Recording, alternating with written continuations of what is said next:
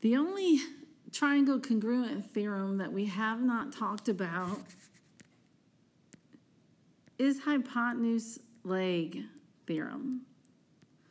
Okay, and what that theorem says is that if you have a right triangle, two right triangles,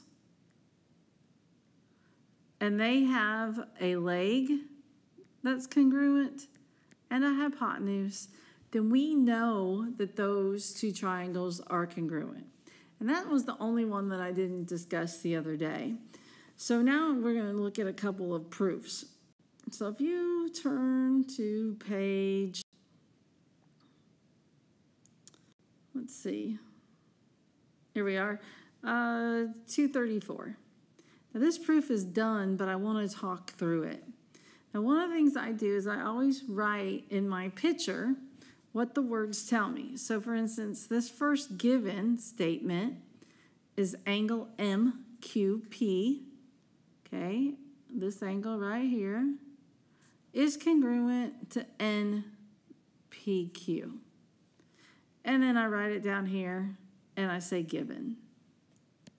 The next one says that angle MPQ, so that would be this one, is congruent to angle NQP. And we write it in our chart as given. Next, it is telling you that segment QP is congruent to segment QP, and that's because of the reflexive property. And now I know that my triangles are congruent because of angle, side, angle, okay? Now, if I wanted to say anything else past this, for instance, if I had a prove down here, instead of this being the two triangles, instead I said prove that MQ is congruent to NP. That would be my next step. MQ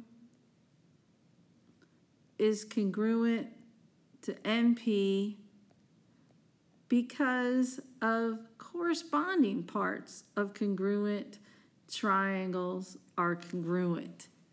Okay, once I get to this point where I prove that the two triangles are congruent, remember I told you the other day, that means everybody in those two, each pair of angles and each pair of sides has to be congruent, even if they weren't used in our proof. Okay? Let's see. Turn page, I think. Yes. Okay, so first it tells us angle A is congruent to angle C. And that's given. Then it tells us that E is the midpoint of AC. That's given. Okay, and when it tells us that, we know that AE is congruent to EC because of the definition of midpoint.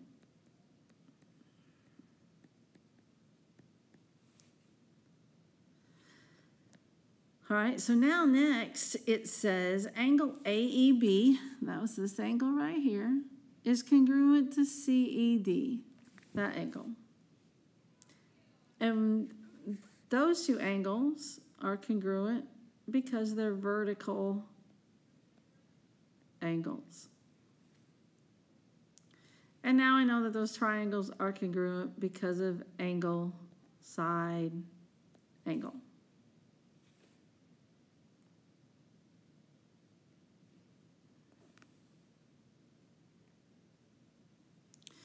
All right, now the next one looks a little bit difficult, and I want to actually outline these. So triangle JL or JML, we want to prove is congruent to KLM. But this is going to be much easier to see if you separate these guys out.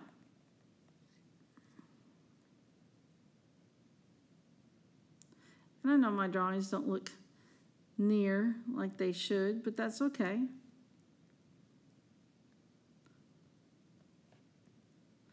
All right, so once I have those drawn out, this says that angle JLM, which is this angle, is congruent to KML, which is that.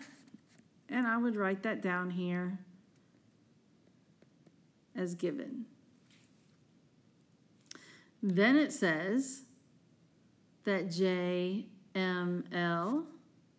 is congruent to KLM, which is that angle there. And I would write it down here as given.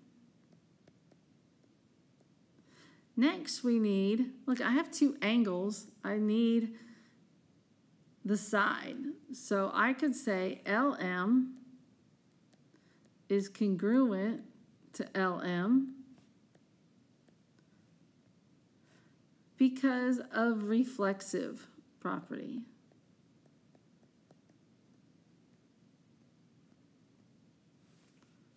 And now I know that those two triangles are congruent. I'm going to shortcut a little bit, not write out all the letters, because of angle, side, angle. I hope that was enough. It worked well in class. I didn't have the sound on. So I will answer any questions when I see you next week. Make sure you do that review for the test and study hard for the test. Have a great long weekend. Bye. I videoed it, and then lo and behold,